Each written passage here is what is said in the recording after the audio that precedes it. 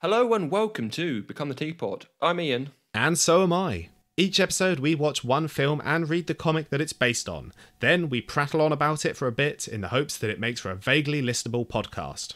The results have varied so far, but either way we ask you, dear listener, to join us. This episode we're looking at The Old Guard from all the way back in the year 2020. Dun dun dun. Like most of our episodes, I've seen the film and not read the comic, but unlike usual, Iain is watching and reading for the very first time. Lucky me. So, will he like them? And which is better? Let's find out.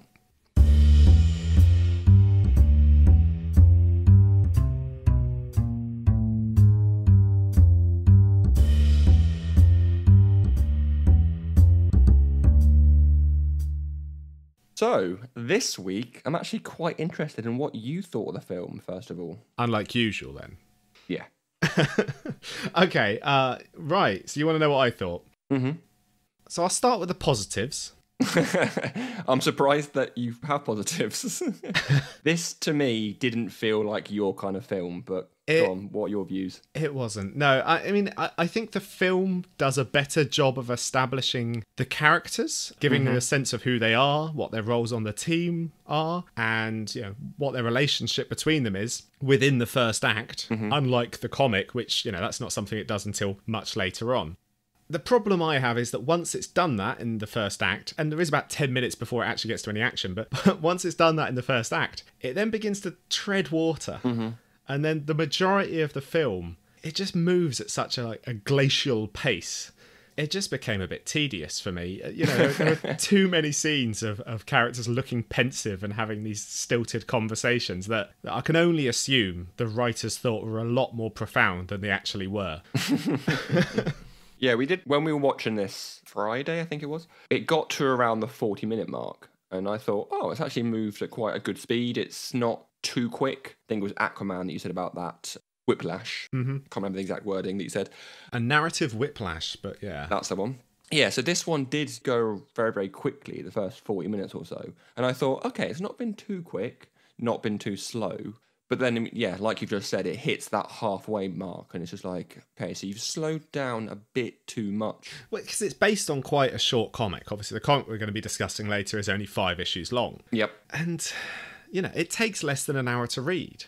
And this is 2 hours and change, and you can actively feel, when watching the film, where they're stretching out that content to fill the runtime. And I guess I just don't understand why. It feels pointless, because this would work just as well as a 90-minute film. Yeah. Not a 2-hour epic. It could just be a 90-minute action blockbuster. But instead it just grinds to a halt, and, you end up in a holding pattern while you're waiting for something interesting to happen. I suppose that I've got the positive, I guess, of my thoughts when I first saw it compared to my thoughts now. Okay. So this came out last year. I think it was last June, July time. And it went straight on to Netflix. I'm pretty sure I watched it when it first came out, as in like the first week or so, because I just turned it on and thought, oh, yeah, I'll watch it. And this was like in the peak of lockdown, so yeah. I had sod all to do. Yeah, I had sod all to do as well, but I still managed not to watch this. Well, this was also before we started this nice little hobby, I guess, this side project. Yeah, no, that's right, yeah. But yeah, I put it on, and I was surprised that I enjoyed it the first time. I suppose you could say it's just the standard Netflix film. Around that time, the ones that I'd watched was 8 Underground, the Ryan Reynolds... 6 Underground. 6 Underground? I don't even know. It's one of those. I've not watched that one either, but it's meant to be bad. Yeah, don't. If I'm saying it's bad. And that is a Michael Bay film as well, so... Oh, even better. Yeah. Double trouble. The charmingness and the charisma of Ryan does not bring that film any justice, I guess. Yeah, because that is one of the things about Ryan Reynolds is even the bad films, you kind of think, there's some charm to him. He's nice. Problem is, I find Michael Bay so... I don't know what the opposite of charm is, but, in your face. Well, it's not even that. It's skeevy and weird and over the top. It is everything lacking in charm. You think if Ryan Reynolds is a nice cup of tea and a hot blanket on a cold day, Michael Bay is someone just splashing ice water at you. Cool down. Whoosh. Yeah. Thanks, Michael Bay. And then pointing at some woman's tits or something and going, oh, look at that. While something explodes. Yeah, pretty much. There we go.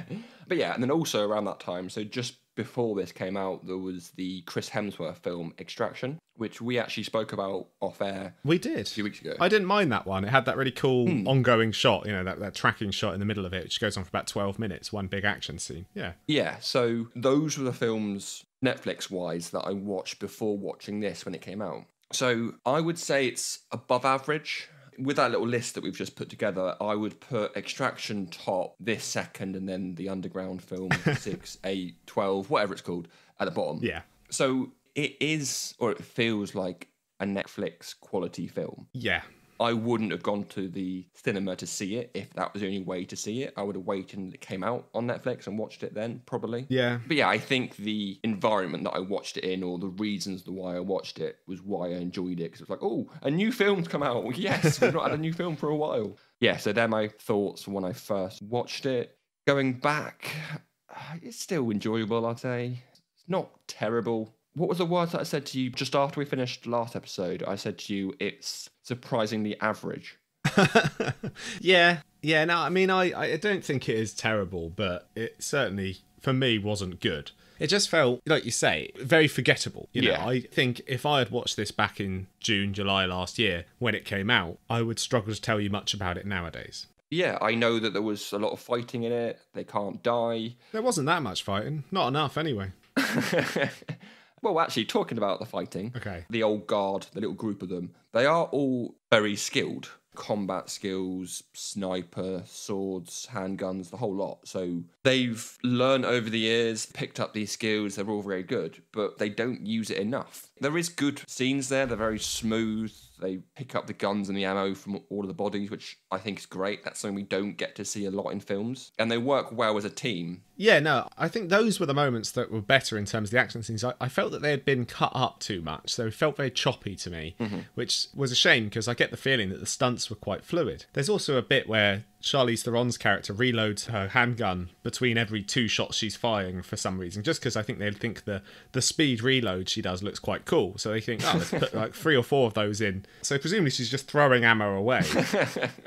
I mean, one thing I will say, again, a positive for the film, one change that I liked was the removal of Andy's immortality at the end, which I think made that final assault in particular more interesting than the comic book, in which it was just sort of 5 immortals gunning people down. Yep. No stakes at all. And like you say, I liked the interplay between the group in that fight. I like how they had to shield Andy and they were taking the bullets for her, even though at times they were clearly doing a rubbish job. She kept running off on her own and they were shooting her. But all of that was very fun. But there weren't enough moments like that in the film for me. Yeah, I think there was a couple, 1 or 2 at the start, which I do like that one of the characters, Joe or someone, he stabs some guy and then he wipes the sword on his leg. Yeah. Which I thought that was quite funny. The action scenes where they had the weapons, they didn't have much of that in the comic book, is actually using the axes and swords and things like that, which I liked because it obviously referenced their immortality. But it was about 15 minutes in the first action scene. There's about 10 minutes building up to it. It just takes so long to get to those little bursts of action. And when they do, they're just not executed well enough. You know, I think even though that skyscraper assault scene is the best one in the film, it still feels a little bit staggered and stilted. It feels like there's too many gaps where they're just drawing out time until the end of the film. But, you know, you think films like The Raid, Dread, Die Hard, you know, those are films that manage to do skyscraper assault and maintain the momentum and excitement throughout an entire film, 90-minute runtime. This film can't even manage it for 15 minutes at the end of it. I think the rest of the runtime for the film was just navel-gazing interspersed with these sort of choppy, poorly executed action scenes. But yeah, as I say, in general, that fight scene at the end is the best one in the film, with the whole team working together. Yeah, what you said there about the fact that they've turned her immortal at the end of the film, you have more of a threat. You have more of a, right, we've got to get from A to B, we've got to kill this guy or whatever. Yeah. But also now we've got the added on suspense, I guess, of, oh shit, this one can die. She's not healed up from the last time that guy stabbed her or shot her in the back. It increases the sense of jeopardy for the character. It raises the stakes, but you know, you've still got 4 other immortal characters, and every time they fall out of a window or get shot or whatever it is, you just think, well, they're going to heal. Yeah. Even before she becomes mortal, I do like her sort of, I can't be arsed, I'm too tired for this shit, because She is. She's tired. She's old. She's ancient. Well, actually, this is one of my negatives. So I'll move. Believe it or not, those were the positives that I was saying before. These are the negatives. I mean, Andy, the main character, I felt that they really toned her down in terms of her self-destructive behaviour from the comic books. In the comic books, she's smoking, sleeping around, drinking. And instead, the film, they gave her, what was it, baklava? What the fuck was that? I mean... It was from the Dead Sea? I don't know. It was a whole scene about it. They get her some baklava, she tastes it, and she can tell you where it's from. Okay, I mean, that's not quite the completely hedonistic, self-destructive character we get in the comic books. I felt that they made her more of a generic protagonist in the film. Yeah. They made her a bit more of a, she's a hard ass with a heart, that sort of character. She's a lot more watered down. Yeah, definitely. Whereas in the comic book, they definitely felt like they were immortal and it was rubbish. So I felt that when she was in jeopardy, when she lost her ability to heal, I was less invested in that because she felt more like the generic protagonist as opposed to an interesting character. I mean, okay, it's Charlize Theron and she's a good actor and all that, but it wasn't enough to make that character interesting to me. Yeah, I mean, the idea of the whole you can't die thing and, you've lived for years and years and years, it's something that I suppose I'm used to maybe more than you are, I guess, because you're immortal. No. Because I've been watching Doctor Who for years now, and I know the actor keeps changing and stuff, but it can be quite a plot point in a lot of the series or seasons. Yeah. I watched Doctor Who as well, right? I didn't know you still did. Yeah, I watched all of Doctor Who. Oh, I didn't actually know that. Well, there you go. Well, what I'm trying to say is I'm a comic book nerdy, and of course I watch Doctor Who. What I'm trying to say is the fact that in Doctor Who, it's more of an improvement than this. I mean, depending on who the actor is, depending on who's playing the Doctor at that time, you really feel like he is old, he is tired, he's been alive for thousands of years. And yeah, he'll do good and bad things. But in this, you're kind of like, okay, well, she can't be bothered. She's tired and she's old, which I did like that. Yeah. But I think comparing it to the Doctor, he brings a lot more, he or she brings a lot more history into that, where this is kind of like, she's tired, she's old, and that's it. Yeah, I felt the comic book, even though it's only 5 issues long, did a better job of showing how tired she was as well. It doesn't help that they sanitized her and then they tacked on this whole trite doing good and they don't even know it subplot, Chiwetel Ejiofor's whiteboard thing with all of the details on. I mean, maybe that's something that comes up later in the comic and it just didn't come up in the first volume, but it felt at odds with the comic book's ethos of immortality is a bit shit and we're just getting by and we're a little bit tired of it, That seems like the comics premise, whereas this seemed more like we're put here for a reason and we're trying to help people, but we don't even know we're doing it. Everyone felt a bit more sanitized, considering they're meant to be thousands of years old and have probably had to survive through killing lots of people. Yeah. I think there is a good film in here somewhere, like a really good film, like the flashbacks with Andy and Quinn. It was almost like the first sort of scene, the montage in X-Men Origins with Wolverine and Sabretooth. They were fighting through the years and everything. I'm not sure that's a ringing endorsement, I'll be honest with you. That scene, that's a good scene. Not a good film, but a good scene. But I even said to Kate, like, that history with her and Quinn and fighting through the years and all this sort of stuff, I would want to see that film. Yeah, but then again, that felt like they were setting up for the sequel, especially with the end reveal of her turning up. Yeah. If they had cut all of that, you would have had a tighter 1 hour, 40-minute film, because you would have immediately trimmed about 15, 20 minutes of footage. Yeah. So it sort of swings roundabouts. They would cut that. It's one of the more interesting aspects of the film, but it would make for a tighter film. So I mean, the one thing that they could do to make the film more interesting in general, and the worst thing for me in this film, was an awful use of music. Consistent use of dodgy, forgettable pop songs with really on-the-nose lyrics. It just felt lazy, like an episode of Hollyoaks or that Ben Affleck Daredevil whenever they cut to Evanescence. It felt like, what those rubbish fan edits that teenagers do on the internet, like what are they called, fan cams? Where they just cut some action and then put some music over the top of it, and it's like some Billie Eilish track or whatever. It felt like that. And it just, the first time it happened, it was jarring. And then each and every time it happened after that, it took me out. And me and Hayley both looked at it and went, why are they... Stop that. Stop putting this weird music over the top. There was some weird electro pop music. I'm not too sure when it was, but it was in the middle of a fight scene or the end or the start of a fight scene. I'm like, this music does not suit what you're going for. And they kept doing it. None of the music suited it. There was some sort of moody instrumental, and then it would just go into a pop song. And it was like, that doesn't suit. First of all, Immortals, this action scene, you know, there's one where I think it's Niall is fighting everyone, and the lyrics are literally like, I'll kill everyone and stuff like that. And I'm just like, oh, that's very on the nose, but okay. It was the worst part of it. And every time one of them came on, I went, right, well, if I was any way invested in this, I'm now not. I'm completely locked out. I'm actually quite surprised because you said one thing that you would change is the music. I thought you were going to say the nerdy Silicon Valley bad guy that's a mix between, I don't know, Steve Jobs and Mark Zuckerberg. I don't know. Yeah. You know, it's the old blazer hoodie, cool guy who's a nerd. And yeah. I've watched a lot of DuckTales lately. He reminded me there's a character called Mark Beeks in that. So that was, I think I was quite positive on the character after that, just because it was reminding me of something I enjoy more. But yeah, I mean, it's quite a tired trope now, to be honest. There's a lot of films that use industrialist CEO type character as the villain. And I get it, you know. But then again, this is Netflix putting this film together. So to take the piss out of capitalists is a bit rich coming from them. But, I mean... Careful, because, you know, we're not sponsored by them, but we might want to be soon. So, yeah, but he was fine. He was old... Dudley from Harry Potter, wasn't he? Yeah, no, he's fine. He was fine. I didn't mind the villains. I mean, I really like Chiwetel Ejiofor. I really like him as an actor. I get a bit tired of him playing subdued villains, is what he seems to get lamped with a lot at the moment. Yeah. He's an actor with... He's got a lot of soul. He's got a lot going on behind the eyes. A lot of internalised acting. You know, it's not quite big, flashy, flamboyant roles. But I always like that about him. So I always feel he should play more heroes. But... yeah, whatever. He just seems to turn up in very small villainous roles in a lot of mediocre films. I'm assuming we'll see a lot more of him in the sequel because Charlize Theron, if that's even how you say her name, probably not. She has said that the script has been written and they'll be shooting next year. Hooray! Woo!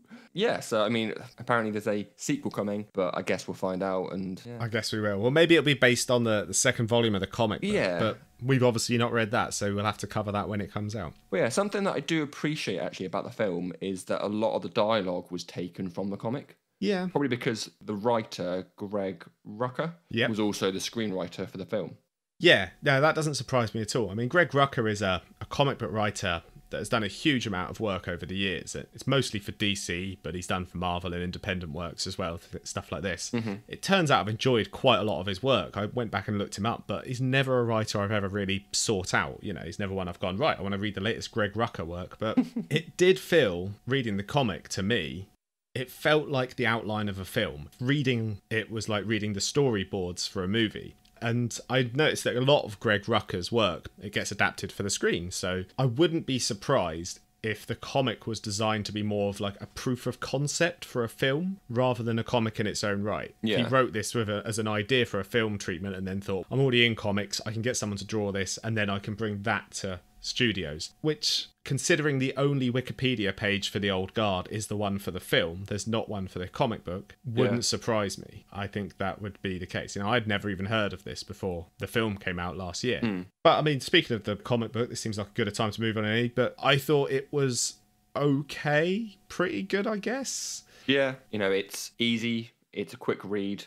It was almost like a palate cleanser after spending so much time on Watchmen. The fact that took me days to read, this took me an hour. Yeah. Which is all the more perplexing why the film took 2 hours and the comic only takes 1. You know, it didn't set my world on fire, I'll be honest with you. Yeah. But it maintained my attention while I was reading it for about an hour, which is better than some comics I've read, and certainly more than I can say about the whole film. But yeah, it did take me a couple of issues to get into it. I felt the first 2 issues, I wasn't particularly invested, and this is what I said about the film. It didn't establish those characters early enough in the comic book. Yeah. It felt like, to me, it didn't really start to pick up until about the 3rd volume. By which point you're already halfway through volume 1. There's only 5 issues in total, so you're nearly done. Yeah. The most interesting parts to me in the comic book are kind of like you were saying for the film, are the musings on what it is to be immortal, the challenges that come with that, not the bits where they're just shooting people. Yeah. So Andy's self-destructive behaviour, the loss of Booker's family when he tells that story,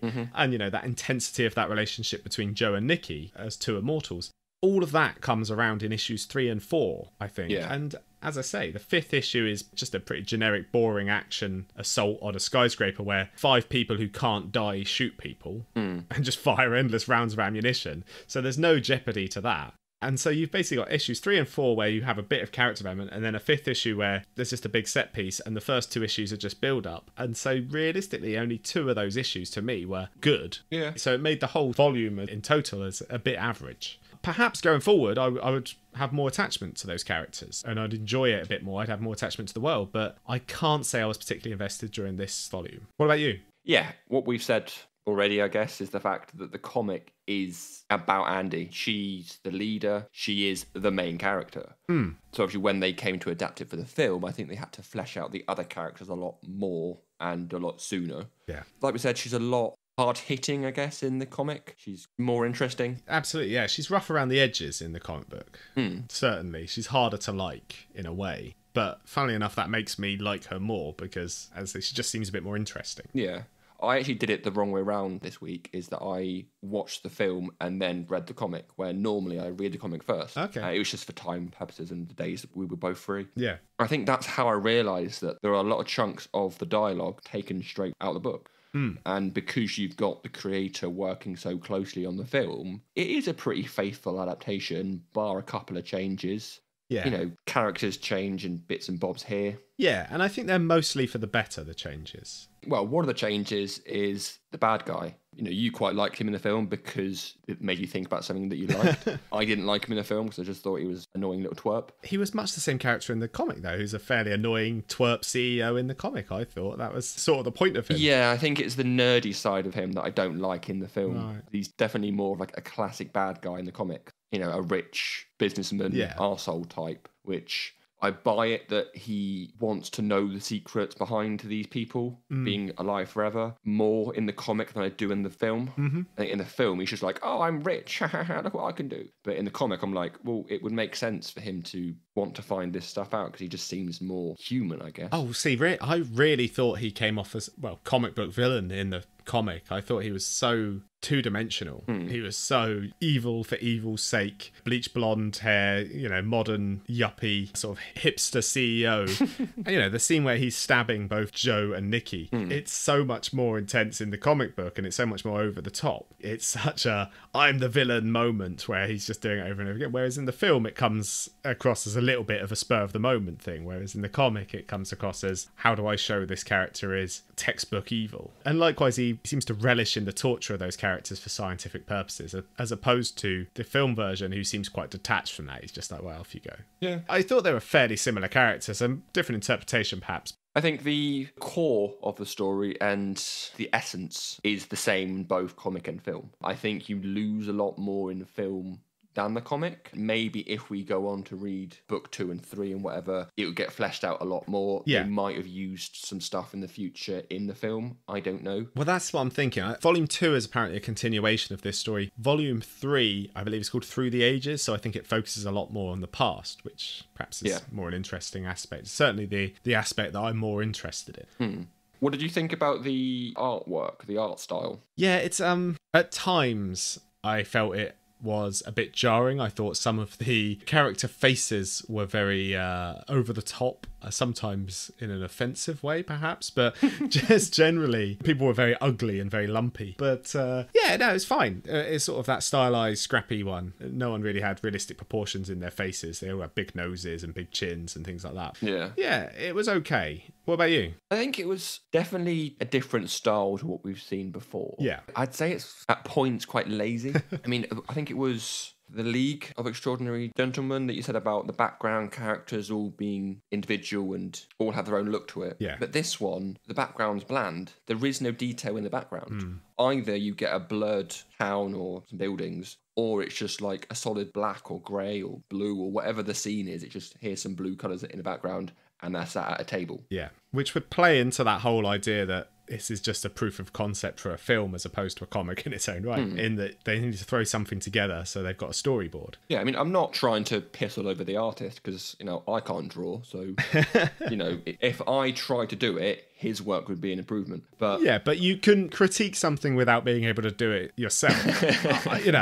Just because you can't cook doesn't mean you have to eat a turd and say, oh, well, that's better than I could do. It doesn't work like that. So you're allowed to critique stuff like that. And I agree. I think at times it was lazy. I think at times it was a little bit messy. But generally, it was fluid. I could follow the action. The characters were distinct, so I knew who was who. It did the job, but I wasn't blown away by it. Much like the comic. Yeah, I don't know really how I feel about the comic. It's okay. It's not offensive. It's not terrible. It's not amazing. It's, above average. Yeah. Kind of like the film. Yeah. Well, I put the film below average, but yes. It's clearly attempting to position itself as something gritty and mature, getting away from the sort of comic book style. Yeah. But, for instance, the word fuck and its derivatives are thrown about in pretty much every sentence, every line of dialogue. And for me, rather than that elevating it to a sort of mature status, it actually has the opposite effect. It makes it seem like it's written by a child who's just learnt about naughty swear words. It's so juvenile in that approach. What would these thousands of year immortals say? Well, of course they'd swear all the time because that's cool. But yeah,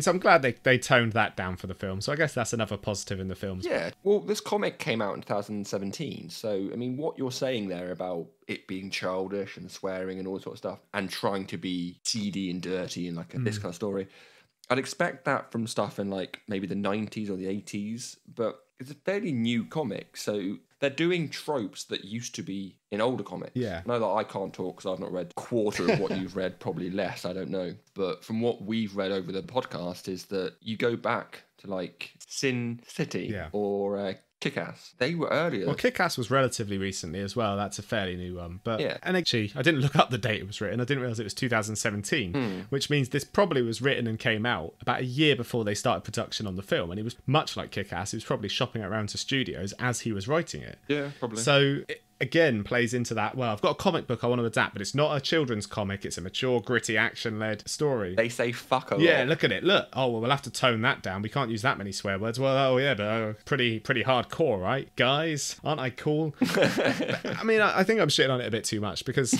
like I say, it passed the time. I read it. It was okay. The film, I felt, was too long. Yeah. I like the Rucka's work, particularly the ones that have been adapted to the screen. They tend to have strong female characters. To me, Andy in the comics is a lot more interesting than Andy in the film. Yep. I've not seen his other works, but he also wrote Stumptown, which was adapted into a TV show with Kobe Smulders. And he also wrote Whiteout, which was adapted into a film starring Kate Beckinsale. The follow-up comic to that, right, won an Eisner Award, and I've never even heard of it. Me neither.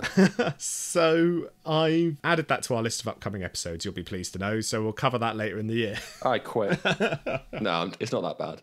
I guess the character that's been replaced in the film is Quinn. So she's not in the comics, or at least the ones that we read. Yeah. There's a character, Noriko, I think it is. Yeah, there was something like that. There's a reference to someone who fell in the water when they were crossing the sea. And then there was the whole husband in Australia. That whole plot line was cut. Yeah, it almost feels like that flashback that they did in the comic to her and her husband or whoever was filled with the Iron Maiden thing with Quinn. Which is setting up for a sequel, clearly. Yeah. But yeah, in this, we all know that I do love to talk about things that I've seen as my Easter eggs. Okay, yeah. But yeah, I think if I ramble on any more, you'll go, is this just you setting up for things that you've seen? And yeah, it pretty much is. All right, well, in that case, we wouldn't want you to ramble any more than you already have. So let's get on with it. Iain's egg hunt. Iain's egg hunt. Iain's egg hunt. I'm not yoking you. Well, talking about Quinn then, when the group are having the visions of Niall and she's having visions of them, the last thing that she sees is like a vision of being underwater. It does sort of flash up very, very quickly, but it's showing that she's not only linked with the group, but also linked with Quinn. Yeah. Who, as we've already sort of said, is underwater in that Iron Maiden type thing. Yeah. So kind of Easter eggy, kind of... Foreshadowing? Thank you. Completely forgot the word. You forgot about foreshadowing. Your second favourite thing. But yeah, there's not many in here, to be honest. Other bits that I've picked up on as well is that in the film, I can't remember about the comic, but Joe is a very good artist. Is that in the comic?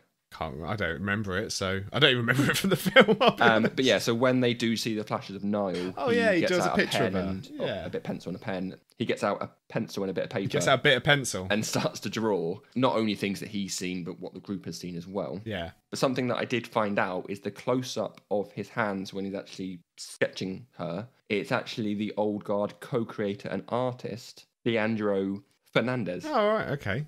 So it's actually his hands that are drawing that little sketch. Cool. There you go, a nice little Easter egg. And I will call that one an Easter egg that folds together the film and the comic. It does indeed. And you've just spent the last 10 minutes ripping into his art as well, so... Well, I hope he doesn't listen to it. It's a good job we didn't have to draw any backgrounds in that one. But then also in the film, towards the end, the pub that was used is called the Prospect of Whitby, which is said to be London's oldest shoreside pub or riverside pub. Mm-hmm. There was a sign on the wall that it flashes up quite quickly again about it having 500-year-old floorboards. Yeah. Which I just think it's quite nice to bring that in. It fits well with the whole story of the characters, really, and the history of how old things are. Yeah. And then we briefly spoke about it earlier on, but the last kind of scene, the pre-credits, sort of like, oh, Quinn's back. Yeah. I don't know if this was put in on purpose or not, but I do like that she was drinking a glass of water. So like a little nod to the fact that she's now not afraid of swallowing water. She's her fear of drowning and dying over and over again. Did she have a fear of drowning? Well, she was under the... She did drown over and over again. I don't know if she had a fear of doing that. Well, I assume that if you spent 500 years underwater drowning, that you would hate the feeling of... You would not want to drink water anymore. Well, yeah. She prefers to slowly dehydrate to death and then re-heal from that is preferable to drinking some water. Well, it's probably something that they put in just to show that she's over it, and I don't know. Good for her. Accomplished her fears of glasses of water. No, good stuff. Okay. All right, well, shall we wrap up things on the Old Guard before we go on to any other business, whatever you got for us this week? Yeah, all right. So, overall, both me and Hayley actually came to the same conclusion on the film, which was that it is far too boring for such an interesting premise. By shying away from the less wholesome aspects of the characters in the comic book, I feel that it created a much more sanitized take on immortality, which it just wasn't as interesting. It wasn't interesting enough to support a rather thin plot that it had from the comic books. So overall, for me, the script wasn't cerebral enough to make it a clever action film, and it wasn't executed well enough to be a fun, exciting action film. What about you? Yeah, I mean, above average, entertaining film. I wouldn't say boring. I've seen a lot worse films than this, and that's coming from me. Oh, believe me, I've seen worse. But this weekend, as an example, I've watched Jungle Cruise and Space Jam 2. And I would say this is the worst film I've watched this weekend. Wow. Yeah. I had such high hopes for Space Jam 2. I didn't. I'm not sure if my sarcasm's coming across the mic there. It's fine. And the comic book? Yeah, easy to read, passes time.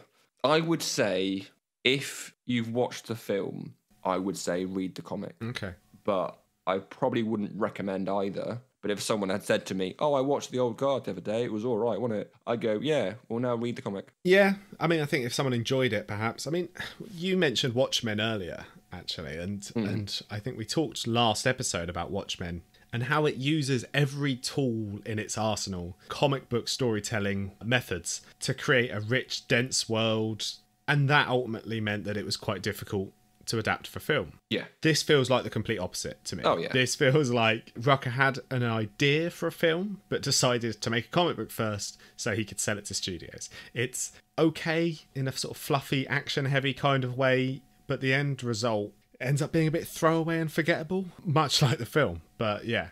Yeah, it passes time. If you've got, let's say, 3 hours to kill and you want to watch the film and then read the comic, by all means. Yeah. I mean, I don't think I'd recommend either. I probably wouldn't recommend the film, but if someone had watched it, I'd then go, right, now go read the comic. Yeah, I think if someone enjoyed it, I'm not necessarily if someone watched it and absolutely hated the film, I wouldn't recommend they go and read the comic. I don't think that's going to change their opinion on things. I would make them. I would make them read the comic.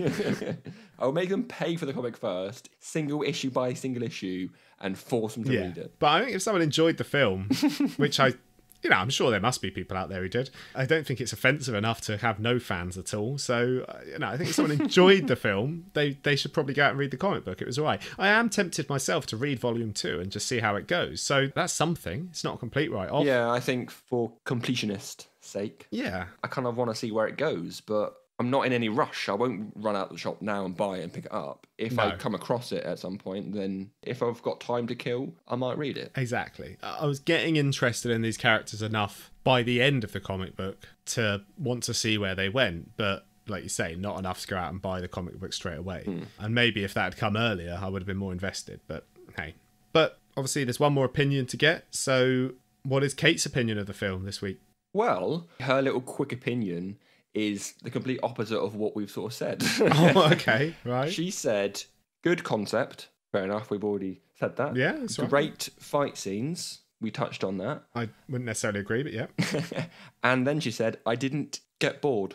I definitely would disagree. Okay, right, well, fair enough. Well, that's it for the old guard. So, any other business? One question that I want to ask you today. Okay, and what is that question, Iain? Hey, Iain. What have you been up to lately? Wow, wow, wow. Is that's the new theme tune, isn't it? I don't know, I just wanted to feel... I bet your mic spiked crazily like that. I wanted to just fill in the time. Great. Okay, what have I been up to lately? I have been reading comic books as per usual.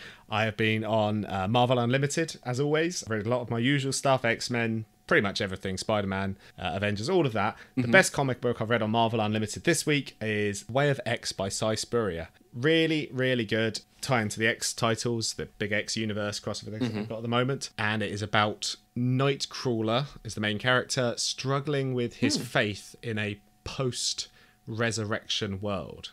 So, obviously, the X-Men have defeated death. They have a way of resurrecting anyone who dies, is the current plotline. And it is Nightcrawler sort of coming to terms with that as a concept and how it ties into his Christianity, his faith, and his beliefs. And also trying to create a new way, a way of X, for this new society. So yeah, really, really good. Some high concept stuff, but also just really good fun action and very well defined characters. It's written by the same guy, Cy Spurrier, who did X-Men Legacy, which focused on David Haller, Legion, which was an inspiration for the Legion TV show, which was really good. That was a really good run in the comics as well. So that's the best thing I've read on Marvel Unlimited this week. Other comics I've read, Through the Woods by Emily Carroll, which is a sort of beautifully presented, atmospheric collection of gothic horror fairy tales. Really well told. I mean, you can whiz through that quite quickly, but quite nice to turn the lights off and read that. It's a nice, well, not turn the lights off because you won't be able to see the pages, but... I was just going to say, you can't see the pictures. But no, really lovely little fairy tales, but all with a horror tinge, very much horror inflected,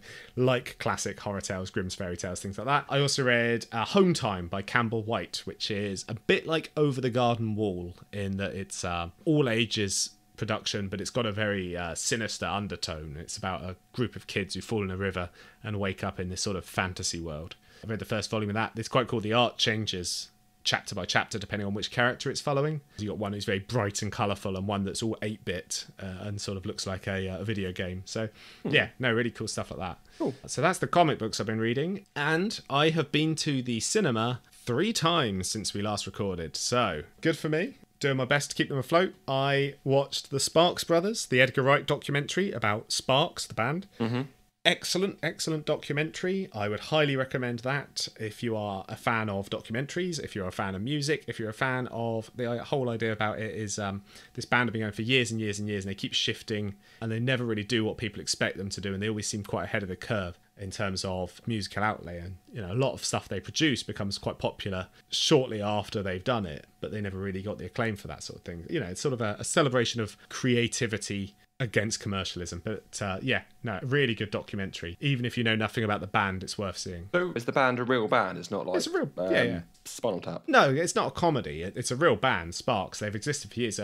In fact, Kick-Ass, the episode, one of their songs appears in that. This town ain't big enough for the both of us. When he's trying on the cape and kicking in the mirror. And kicking ass. And kicking ass.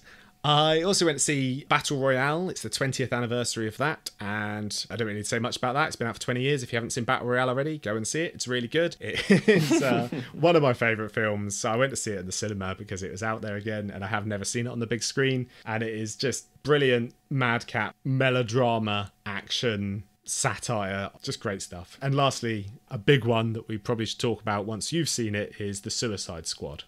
Or The Suicide Squad, as you would call it. Suicide Squad. No, not to be confused with Suicide Squad, which was the first one. This is The Suicide Squad. Oh, sorry, right, yeah. So there was Suicide Squad, then there was The Suicide Squad. Yep. Squad. I don't even say it. I don't even know what I said. Yeah, I need to find time to go and see it. Yeah. It's on my list of stuff to go and, and it's something that I want to go see on the big screen. I think you'll really like it. I liked it. I enjoyed it a lot. I'm liking being back at the cinema, so I think that helped. I think it's right up your alley in terms of that sort of irreverence that it has to it. I think you would like that a lot. But, as I say, we'll talk about that more once you've seen it. But yeah, that's what I've been up to lately. But Ian. Yeah? What have you been up to lately? Oh, well, thanks for asking. I've actually not been reading any other comics apart from this one. Oh, okay. Because I've been lazy. You but have I been have lazy. been catching up. I've been catching up with me CW shows. Right. So I watched all of Flash season 7, and I'd say the first half, maybe a little bit more of Legends of Tomorrow season 6. Right. I would say they've both dipped in quality since they first came out. You surprise me. Jesus, can they dip in quality any further? I've not seen them. I can't. That's unfair. Well, in my opinion, Flash has always been quite fun. Not as dark as Arrow. It's always been fun. Yeah. But then the last couple of seasons have just been a little bit too much and too daft. And well, season 7, they introduce Bart as Impulse. Yeah.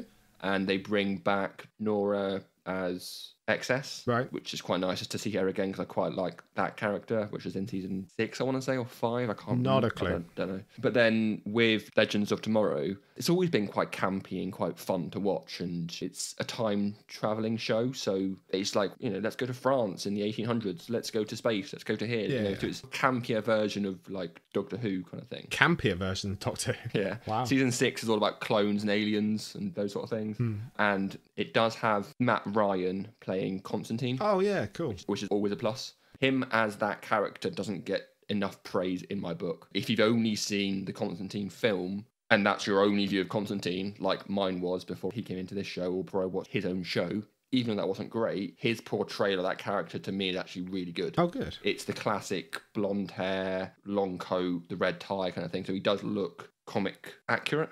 Is he Liverpudlian? He is. Well, he's definitely English. I'm pretty sure he is. Cool. That's good. What else have you been up to? Me and Kate have been watching a few films lately. We try and get in a good film a week. We watched the Lego Movie 2. Okay. It's all right. Not as good as the Lego Movie 1. No, it's all right. It's fun to watch. Yeah. That's what I'm going to say on that.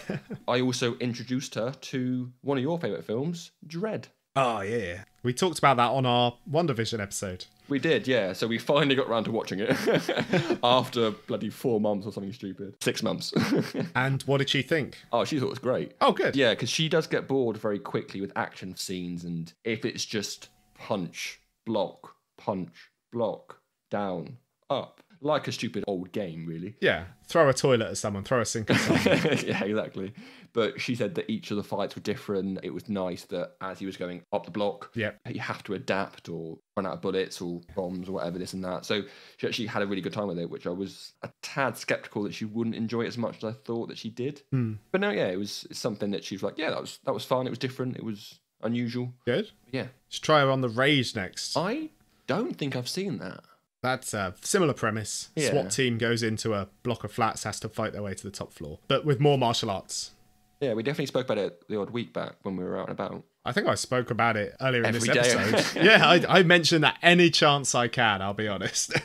Hello and welcome to our new episode. Watch the raid. Not in the intro, stop it. And is that all? Well, I've got one more question for you. And that question is, what if? What if what? What if? What if what? Exactly, yeah. What if what? It's our new segment. No, the new What If show. Yeah. Obviously, when this does go out, there'll be 3 episodes up. Yep. They've only just released the first one. Mm-hmm. I'm assuming you've watched it. If not, this part of the show's absolutely crap. It's going to be one-sided. No, I have watched it. I have watched it. I watched it when it came out. What did you think of it? I really enjoyed it. It's definitely intriguing. I like that it came after Loki, because it's now opened up a whole new sort of playground of various timelines, and I'm going to enjoy it a lot more now that I've seen Loki. Okay. It came out the other way around. I don't think my interest would be there. Yeah, but I know what you mean. Like I said back in our New Year's episode, it's one of the ones out of what's been announced that I was most excited to see. I think the first episode wasn't great. It's got its flaws, but I like the premise, and I think other characters that I'm more involved with, or I'd rather see T'Challa as Star-Lord than I would rather see Peggy as Cap. That's fair. In my opinion. So I really enjoyed it. I really liked seeing Peggy as Cap. I like those what-if stories in the comic books. Some people have criticised the running time. It was less than 30 minutes long, but that works. I think that's perfect. I don't need to see a whole rehash of Captain America the First Avenger, but with Captain Carter instead. I think it gets all the action beats you need in. It shows where the story divulges. I think it did a really good job. I thought it was real fun. I'm interested to see if there is an overarching narrative. Yeah. As we discovered with our Fantastic Four episode, Uatu the Watcher is incapable of staying out of things. It is his one defining character trait is that he is a Watcher who is not allowed to interfere, but always does.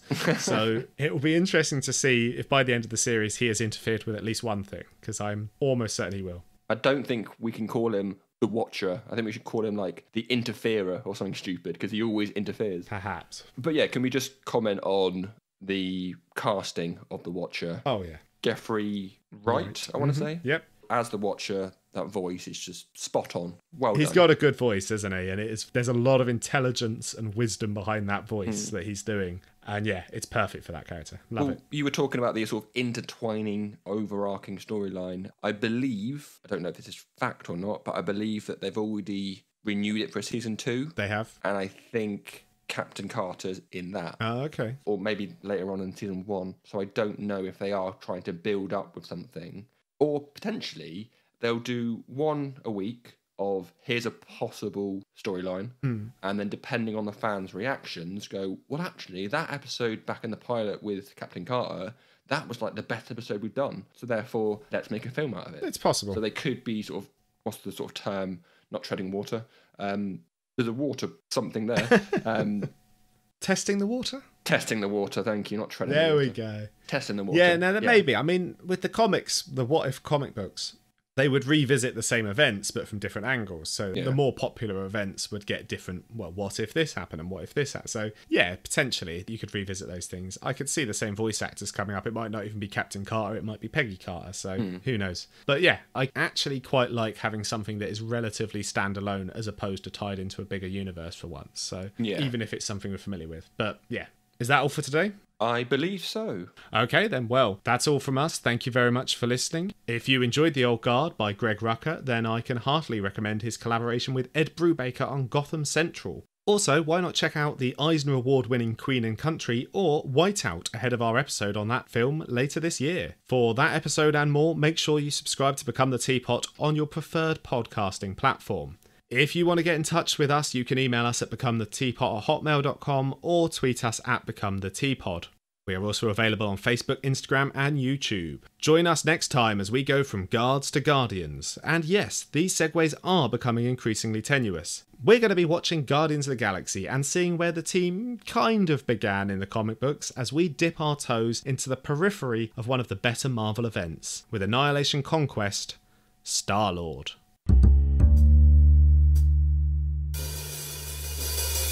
Let's find out. Hold on, I'll do a countdown for that. 3, 2, 1. Let's find out. Let's just both say it individually and I'll lap them over each other. Okay. Let's find out. Let's find out. Here's start. Right, we'll stop it there.